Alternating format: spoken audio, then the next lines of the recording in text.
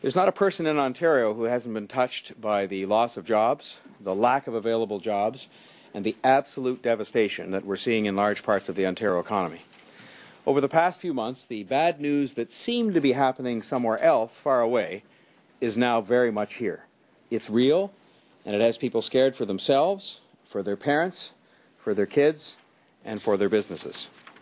It's like nothing we've seen in a whole lifetime, and yet to listen to Mr. McGuinty and watch the inaction of his government, you'd think we were pretty close to business as usual. Despite the widespread impact of this economic crisis, the McGuinty Liberals still don't get it.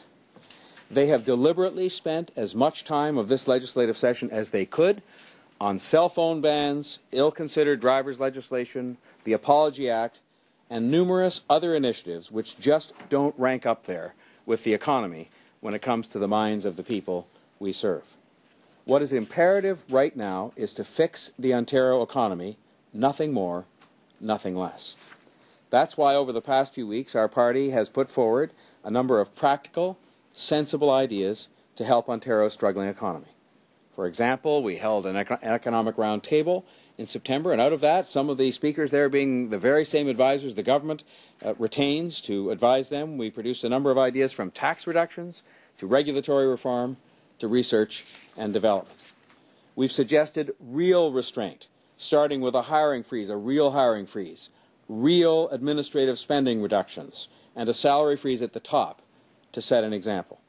We called for more effective training programs. They have dozens and dozens that don't get any money actually invested in getting people trained. We called for more flexible apprenticeship ratios.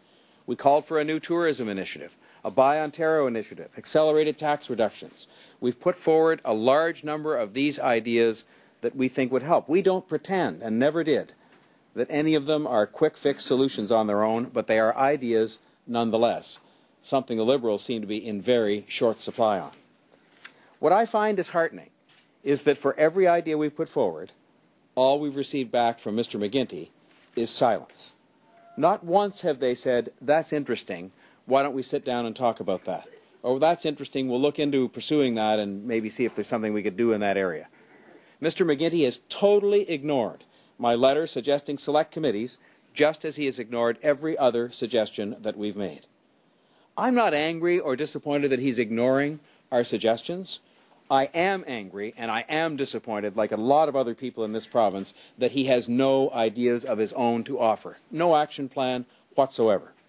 We have seen nothing from this Liberal government during the time of this session to fix Ontario's economy, nothing to stave off the very real recession that we, people across this province, are facing today. I am angry and I am disappointed that he doesn't show in any way, shape or form any sense of urgency about the economic disaster that many families and businesses in this province are experiencing right now today. People living in Ontario are scared. In many cases, for the first time in their lives, they're scared for their jobs, scared about not having enough money to retire, scared about the declining value of their investments. They don't see any real action or even any real recognition from Dalton McGuinty. He sticks with the failed programs and policies brought forward almost a year ago, when everybody in Ontario knows that the world has changed 1,000 times since then, just since then. What Ontarians need now is some hope. They need hope and a plan.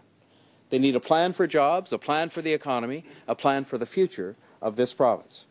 Ontario can do better. They need to see a sense of urgency from Mr. McGuinty, which reflects the fear and the pain that families and businesses are experiencing. I've continued to travel the province for the last several months. I sat down with the union workers in the Canadian Auto Workers Hall in St. Thomas. These were people who are going to lose their jobs very soon in the truck plant there.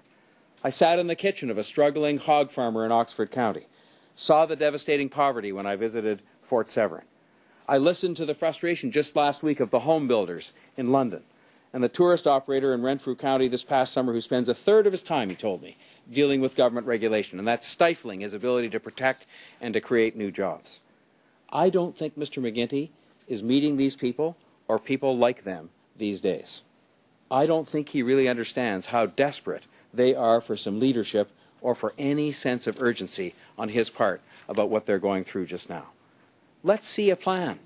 Let's work together on it. There's a novel concept for Mr. McGuinty. Let's see some action now. Not 3 months from now, not 3 weeks from now. Let's see some action now. There's still time to see some action, to give people some hope. Ontario can do so much better if we work together. I came here to improve the way people regard politicians by trying to behave differently and by getting things done. I think that's what the people have the right to expect, and I don't intend to let them down, because I think Ontario can do better.